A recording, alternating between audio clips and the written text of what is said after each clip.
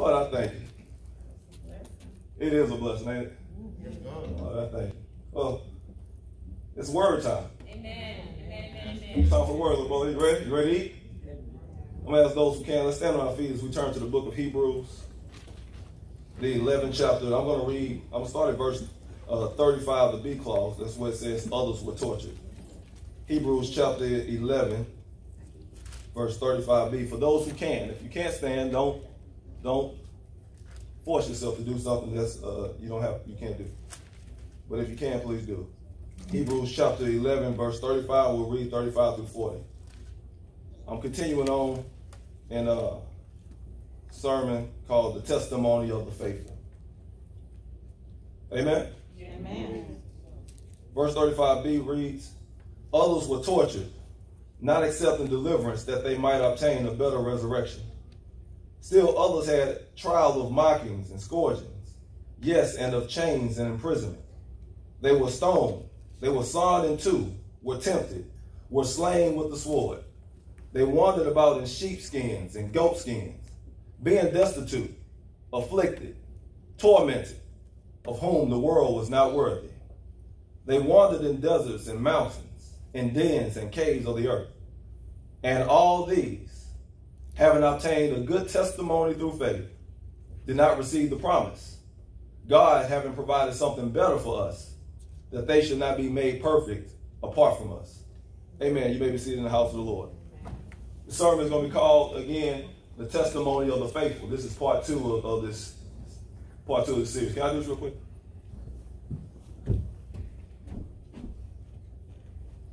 I want to talk with y'all.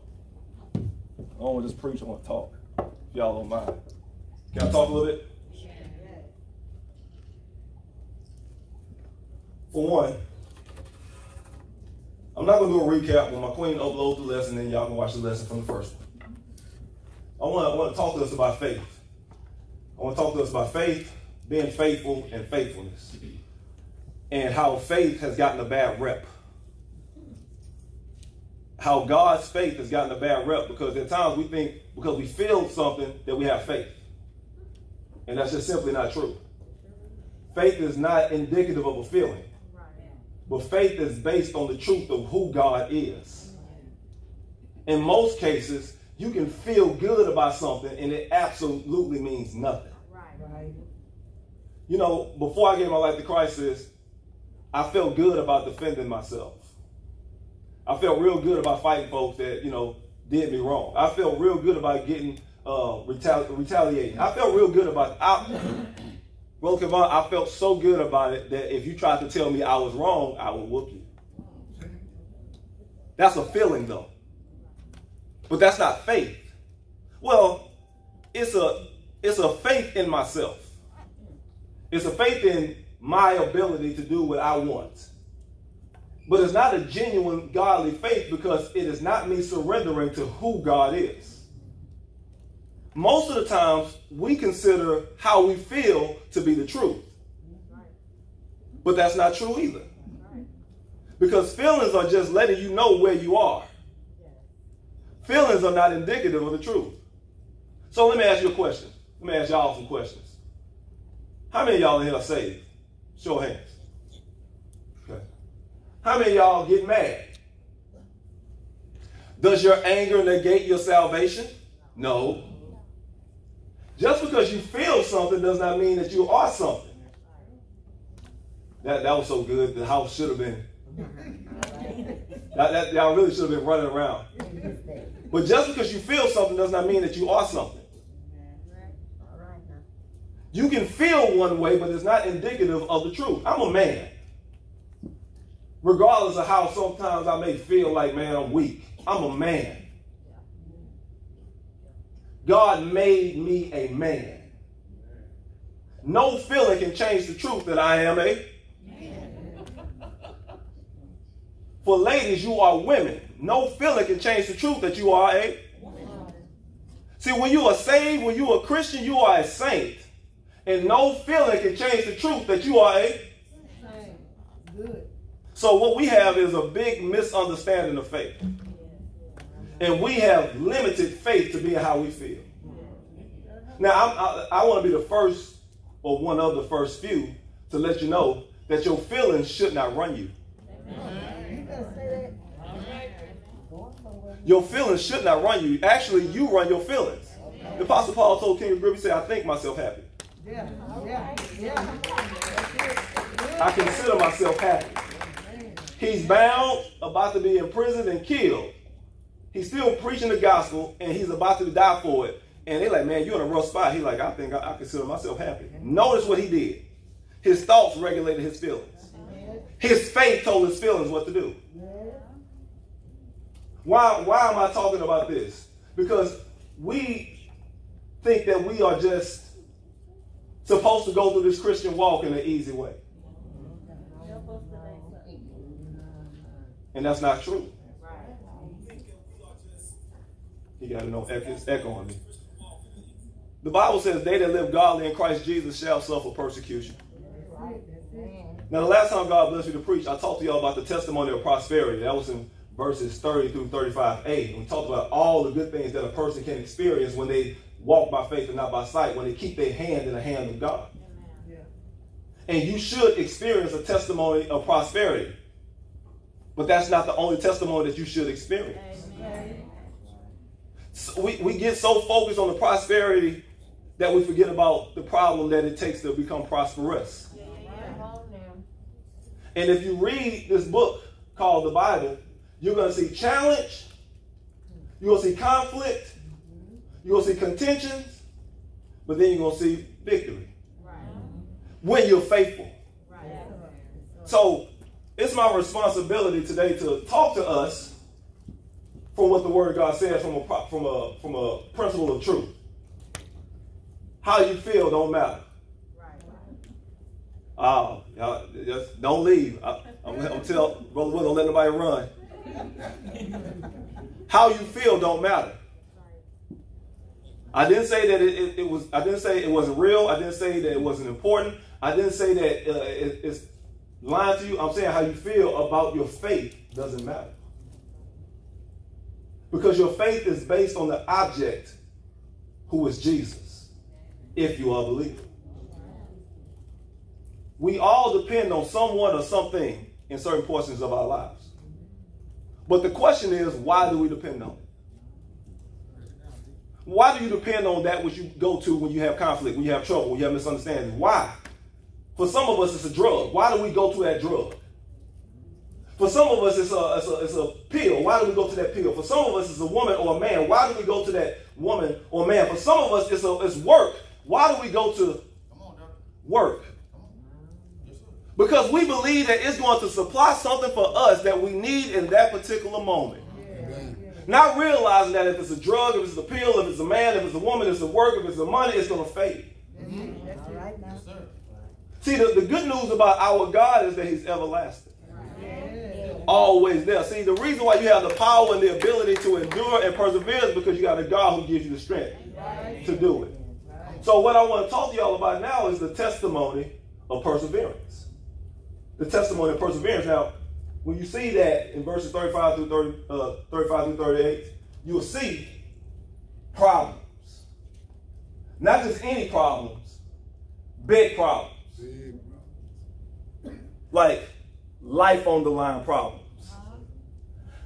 I'm going to die problems, or I might die problems. Not Facebook problems.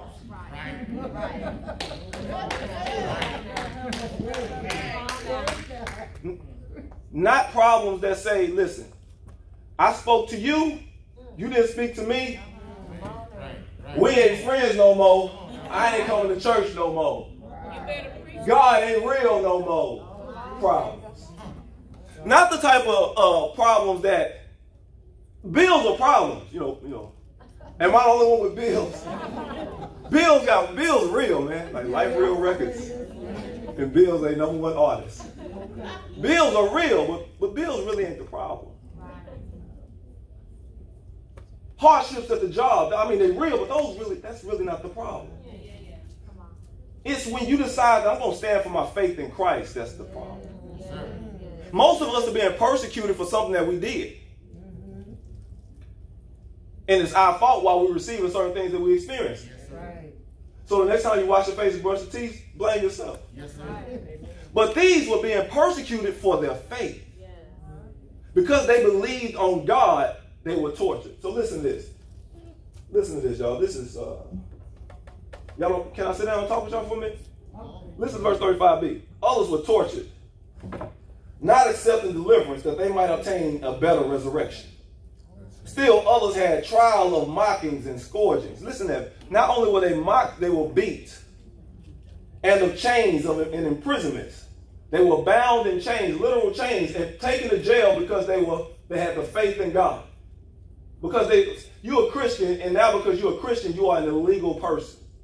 So we're going to beat you, talk about you in the process of beating you, lock you up, throw away the key, and hope, and you better pray that your God gets you out. They were stoned. They were sawn in two. Not for something that they did wrong, but for something that they did right, their faith. Now, if you miss church because I got on your nerves, where's your faith? If you miss church because you got somebody at the church that's gossiping about you, where is your faith? If you abandon God because God didn't answer you when you wanted him to answer you, where is your faith? They were sawn in two, tempted, slain with the sword. They wandered about with sheepskins and goatskins, being destitute, afflicted, tormented. Knows what the scripture says, of whom the world was not worthy. The world wasn't even worthy of I'll talk about that in a second. They wandered in deserts and mountains and dens and caves of the earth. What does it take to have this type of faith? That's the question. This is not a regular faith to the world, but it should be a regular faith to the body of Christ. He's talking about the Old Testament saints, the heroes of faith, so to speak. And they had a true and authentic understanding of who God was. That's what it takes to have this type of faith. Amen. This type of faith can only be developed, guess through what? Problems. That's right. This type of faith cannot be developed in Never Never Land. Right. This type of faith cannot be developed on the side of the road. This type of faith cannot be developed because you woke up in the morning and said a quick 5-minute prayer, if that. This type of faith is developed through consistent pursuing of God in the midst of life's problems. See, when we say true and authentic, I'm talking about that which only God can confirm. And God doesn't confirm it with a amen. He confirms with fire. God tests your life. He tests your faith through fire. So we want to have a testimony of prosperity without having a testimony of perseverance. And God wants us to persevere by faith. Amen. In other words, this faith has to endure some disappointments. Anybody ever had a prayer not answered? Yeah. And I mean, a prayer that you really wanted God to answer. Life on the line prayer. If he don't do it, it can't be done prayer. But he didn't do it. You don't kick your shoes off and say, I'm done with it. See, God is faithful even when we haven't been. No, God convicted me a few years ago. Years ago. Everybody say years ago. I ain't talking about yesterday. I was telling God, I said, God, you said in your word this, John 15:7. Your word abide in me and I abide in you. I will ask what I will. This shall be done for me. God, you said in your word. God, you said in your word, God, this is the confidence I have in you. If I ask anything according to your will, you hear me. And if I know that you hear me, the petition that I ask, I got it. 1 John 14, 15. I'm telling God everything he said. Matthew 18, 19, 20. You name it, I'm telling it. God ain't moved in a mighty way. Seems like he moved in the opposite way. Nevertheless, he's been faithful. He convicted me. He said, you seem to act like you've been faithful your whole life.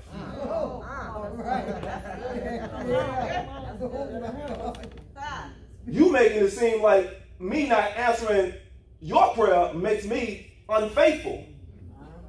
When you better check the annals of your life and recognize how unfaithful you were to me BC, before Christ. And AD after death. Yeah. Because I died once I gave my life to Christ. Now my life is his. I hadn't always made 100 little sense. There have been times when the Holy Spirit convicted me. Pray. Right. No, all right. Right. Study. Lord, I'm tired. Right. Witness. Right. Well, maybe they're going to say this. Since I've been saved. Right. Right. And then God don't answer my prayer, and here I am, moping. But the scripture says when we are faithless, he remains faithful. He cannot deny himself. Teaching us that God is able to endure your weakness for his glory. How come we cannot endure weakness for his? So here's the thing. The testimony of perseverance means that perseverance is a cousin word of persecution. Or a sister word, so to speak. They're siblings. You cannot have one without the other. So we want the next portion I'm about to talk about, perfection. But you got to have persecution and perseverance for God's perfection.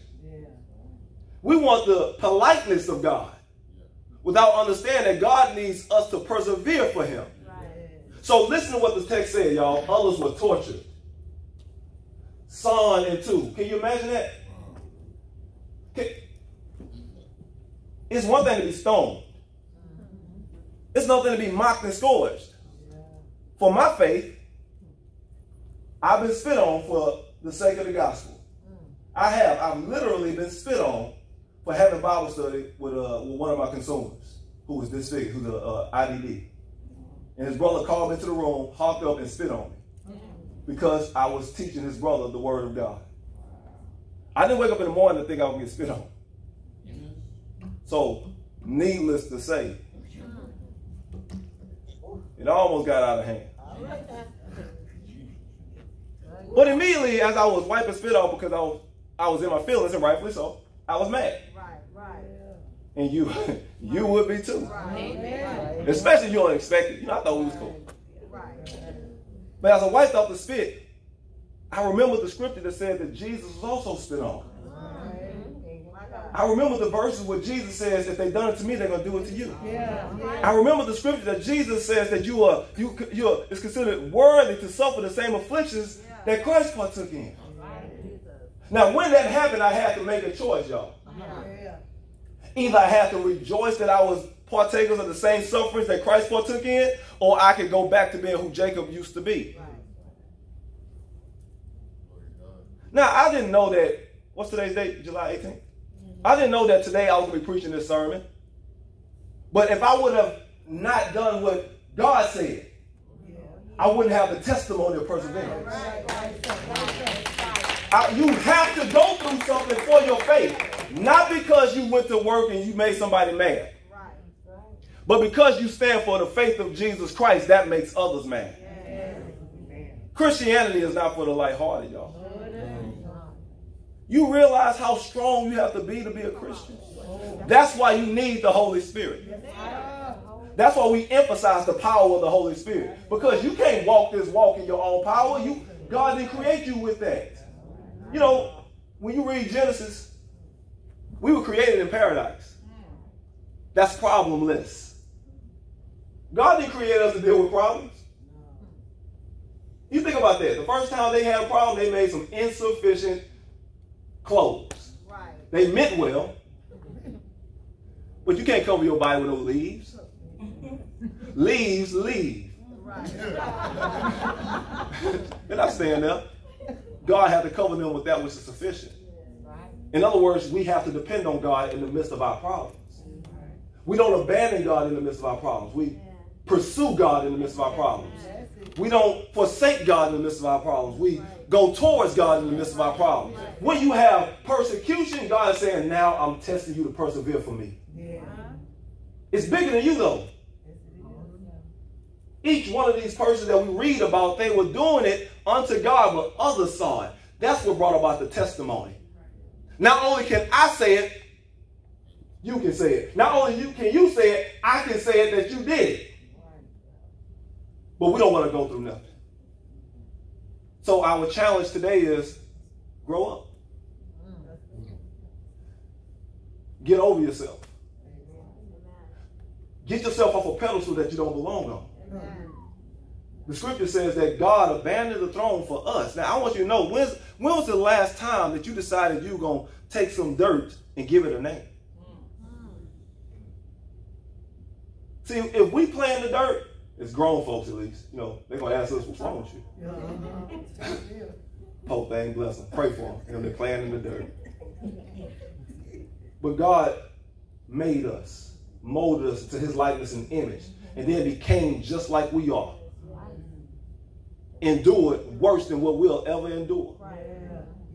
And we can be faithful to him. So remember, this is a manifestation of your faith. This should be an outworking of your faith. This type of faith is a responsive faith. The reason why we are able to have this faith is because God gave it to us. So because God gave us his faith, we should be faithful in that faith. And as we continue to be faithful in that faith, we execute the faithfulness of God. So what we're showing is, God, you've been good to me. I'm going to be good unto you. God, you have blessed me. I'm going to be a blessing unto you. Persecution does not change the truth that you are who you are in Christ. Persecutions are supposed to be indicative that you are who you are in Christ. Does this make sense? Now here's how you can turn the devil's weapon against you back on him. Because some of us going through some stuff that we caused in our own life. That's right. There's some debts that we brought on ourselves. There's some bondages we brought on ourselves. Dealing with some issues, some issues that we brought on ourselves. But here's how you turn that gun back on the devil. Yeah, God, I have some debts that I brought on myself. But from here on out, I'm going to do this. I'll pay my debts unto you. Yeah, I got some bondages that I got myself in. From here on out, I want to live this life. And with this bondage that's trying to keep me bound, I'm going to surrender it over to you. I got some issues that I brought upon my own life, some penalties that I'm dealing with. But from here on out, I'm going to praise you instead of complaining about it. And that's when you begin to turn the devils from here to here. That's the testimony of perseverance. Now, I'm almost done. I'm almost. I ain't done, but I'm almost. Says that they wandered in sheepskins and goatskins, being destitute, afflicted, tormented, of whom the world was not worthy. Could it be that God's trying to show the world that you better than it? Could it be that God is trying to show the world that you are so much different, so unique, so much like him, that you are better than this world? No, I didn't say you're better than people. Said better than this world. It says of whom the world was not worthy. So let me do it this way. Years ago, my son, we had a Bible study. My son said, I asked him, you throw some dirt in the air. What happens to it? He said, it falls. I said, why? How old was Rand at the time? When Rand sat there, probably like 6, 7. He said, because it don't belong there.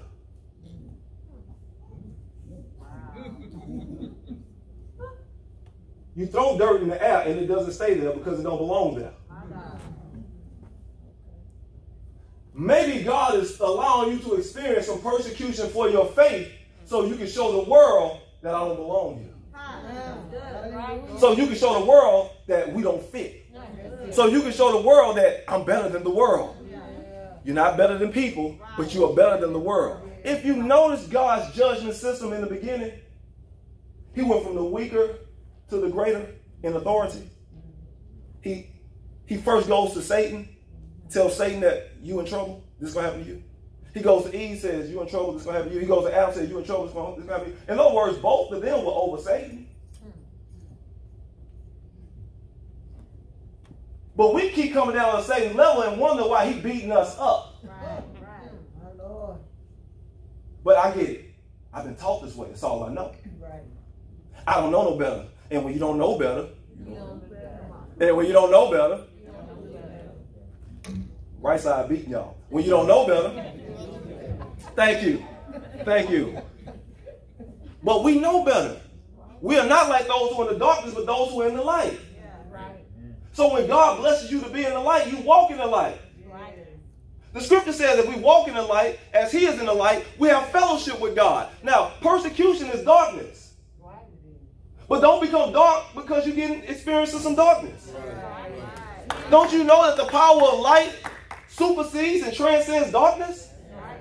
So what we do is we dim, and we dim, and we dim, and we dim. Not realize that the more we dim, the more the devil takes. The more he's able to take a residence and ownership. Because we don't want to be persecuted. And trust me, I know nobody wants to be persecuted. I got another testimony that God, but I've been shot at, held at gunpoint for the sake of the gospel. Teaching Bible studies in dope houses. Life been threatened for the sake of the gospel. God told me, he said, don't come back here again. I said, I'll be here next week. 6 months later, he gave his life to the Lord. Amen. For the sake of the gospel. But I've been shot at, not for the sake of the gospel, because of me. I've robbed people. I've kicked people's door down. I've hurt people. I've shot people. I have the experience. That's why I love Jesus. Yes, sir. Hallelujah!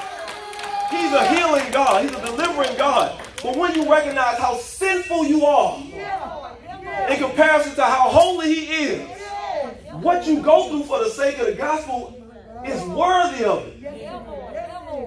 And I want you to understand that he's worthy of persecution.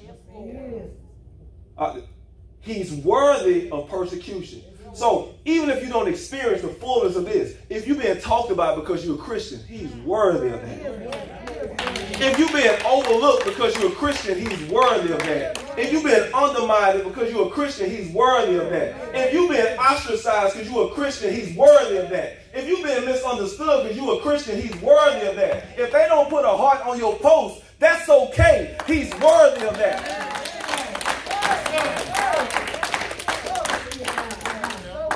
You think about how good God is and how great he's been. How is he not worthy of our lives? But I can tell you what happens. We spend too much time in the mirror on this gizmo in the faces of other people doing stuff that ain't gonna do nothing but nothing. But you know, the moment you wake up in the morning, God is already considered. He's already taken your day into the moment. Your day was already planned out for the Lord. See, sometimes my wife, I thank God for my queen who did an excellent job preaching the gospel this morning. My queen, sometimes she reminds me of the character of God, and I got a little less than 10 minutes. Sometimes she reminds me of the character of God, because sometimes I wake, the few times when I like just really sleep, like, I mean like, ugly sleep. Like if I didn't go, you think he was dead sleep. My queen will wake up and get my day started. I wake up to breakfast. But she already done with the breakfast, now she washing the dishes. I know it made me cry too.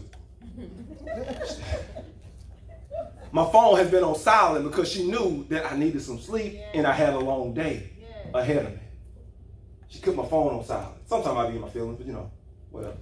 She trying to take care of a man. That's it, man. Come on. The plate is already made for me.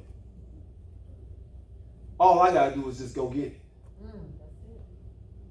Everything is set up in the office for me. I'm good. All I gotta do is just go in there. That's good. She's already made preparations for me. And I'm just a man. Which means even what she did, she can do all, but not God.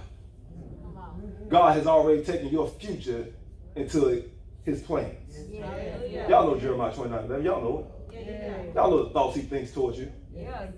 Thoughts of good, not of evil. That's right. To give you what? A hope in the future. You think, how is he not worthy of our faithfulness? So in the midst of this plan to get to prosperity, or to perfection, so to speak, you got to go through some stuff. But God is trying to show the world, this is my son, this is my daughter. The world is not worthy of you. I really hope y'all get this. The persecutions are designed to puppet the devil. To show the devil there's no weapon formed against them can prosper. To show the devil that no matter what you do against them, they're going to represent me. So faith is not just what you have. Faith is who you are.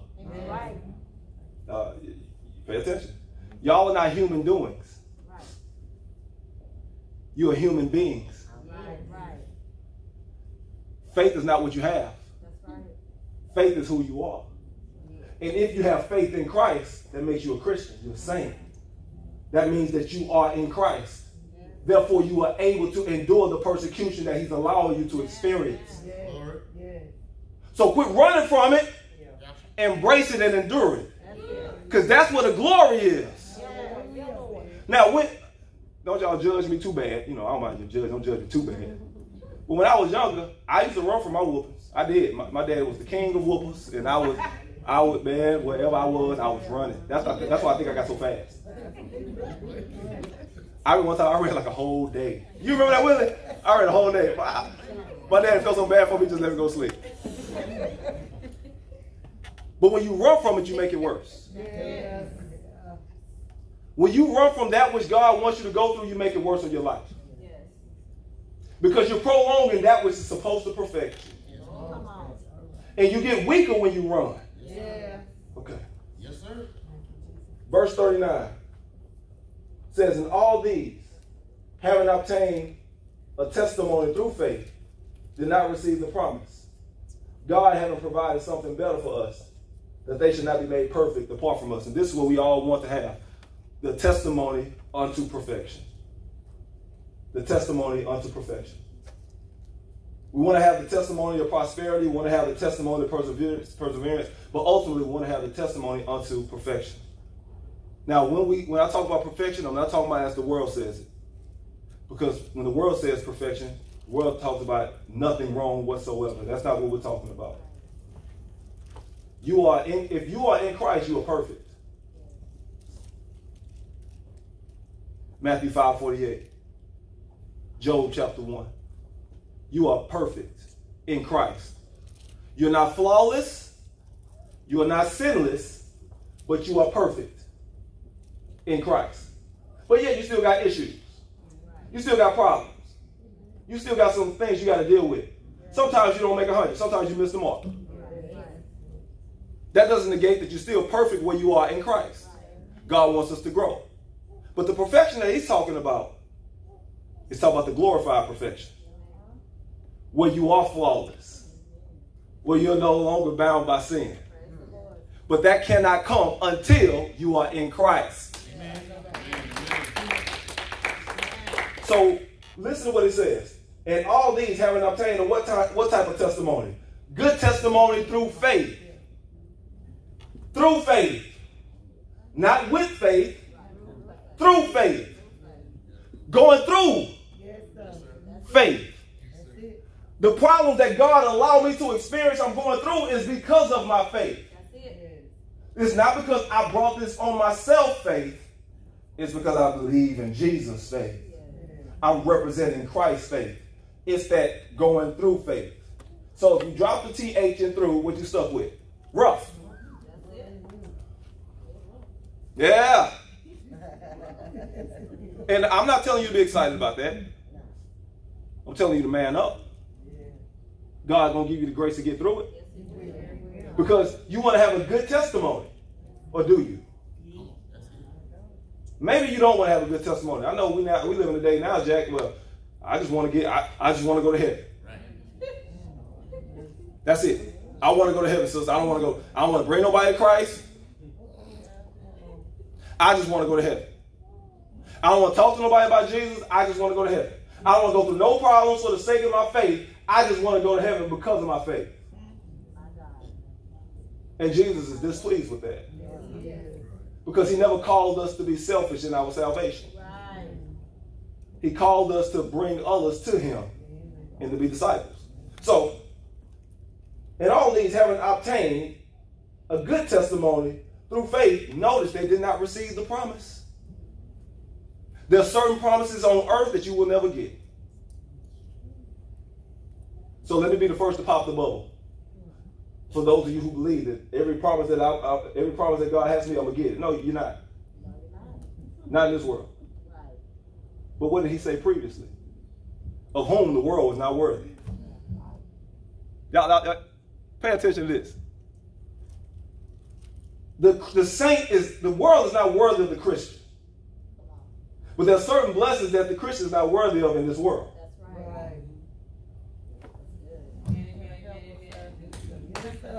There are certain blessings that are not eligible for this world because this world ain't worthy of it. They're so precious that you can't get them in this world. You got to wait till you get to glory. You know that place where eyes haven't seen? Ears haven't heard? Neither has it entered the heart of man the things that God has prepared for those who love. He's talking about those types of blessings. Those types of promises. So you don't build your life based on the promises of God. You build your life based on who God is. So let me first rewind real fast and take y'all back to verse 6. That without faith it's impossible to please him. For he who comes to God must first believe that he is and that he is a rewarder. So without this faith that he gives you, you can't please him. And if you can't please him, don't worry about having a testimony of prosperity. Don't worry about having a testimony of perseverance. You're never going to experience a testimony of the perfection because you ain't pleasing God. But when you got faith in it, your faith exhibits itself through the persecution. Your faith exhibits itself in how you live. Your faith is not what you do on Sunday. Coming to church late and talking about, I did that. No. Your faith is exhibited when folks get on that last nerve that you didn't know was there. Your faith is exhibited and your faith is determined. Your faith is demonstrated by how you reflect Christ in your life when it get hot. When people who used to be there are no longer there. When you ain't got no money in your pocket and you can go back to the streets. Yes, sir. Yeah. That's when your faith is exhibited. See, we know who you are in the midst of your trials. That's it. Not outside of them. Because you're happy. And it's just like somebody when they full. Everything's okay. Everything's fine. I'm okay. Everything's okay. Life is just good. But get hungry. You get hot fast. Irritable. You get snappy. Hands start hurting. That's when we know who you are. Now, when God does this for us, y'all, it's not that God don't know. God wants to show us what we are. Amen. So God is showing you, you really love me. You really trust me. You really got faith in me. Or you really don't. So, about to be done. This is it. God having provided something better for us that they should not be made perfect apart from us. God has something better, but it's not eligible for this world. And that better is the perfection. The glorified body whereby we're able to experience Jesus Christ, the fullness of him, heaven, glory, forevermore. No more sickness, no more pain, no more disease, no more hurt, no more anguish, no more agony, no more sorrow, no more. We really can't even understand what I'm saying. Right. I just got through saying that, and we really don't comprehend the fullness of that, Bishop. Because we so enamored with pain, suffering, anguish, etc. The byproducts of sin. We don't get that there's going to come a point in life, in glory, that stuff will be non-existent. Think about that. Think about how many problems you had just this morning to get here. How tough it was just to wake up. I didn't talk to you about somebody who got on your nerves. I'm just talking about in your bedroom. But there's going to come a point in time for those in Christ where there will never ever be this. That's perfection. God loves us so much, he say, oh, I'm going to make sure that they ain't perfect apart from you. I'm going to make sure that they get what they get, but you also get a chance to be partakers of it as well. This is why we should love the Lord our God with all our heart, soul, mind, and strength. This is why we surrender our lives to Jesus Christ. And being that I'm there, if you have not given your life to Jesus, if Jesus is not your Lord, you are not saved. Amen. Jesus is not the Lord of your life, and he's not the Savior of it. If you have not surrendered, as my wife talked about earlier, if you have not entrusted your life to Jesus Christ for the forgiveness of your sins, you are not saved. It's a nasty analogy, but I'm going to use it again. It's just like doing the number 2 in the bathroom, but you can't flush it. It just piles up and piles up and piles up. There's no forgiveness. There's no flushing.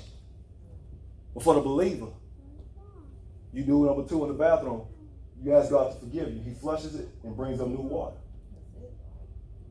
Because you got a Lord. You got a system in place. If you haven't accepted Jesus Christ, now's the time. The last place you want to find out that you was wrong is hell. The eternal place of torment. And the same thing that's eyes haven't seen, ears haven't heard, neither has entered the heart of man, the things that God has prepared for them who love him. 1 Corinthians 2:9. The exact opposite is the case for those who hate. Eyes haven't seen, ears haven't heard, neither has entered the heart of man, those who God has prepared for those who hate him. That's in hell. But he died on the cross for your sins, so you'll have to experience that. Is there one today who wants to give their life to Jesus as both Lord and Savior? Can't play with this.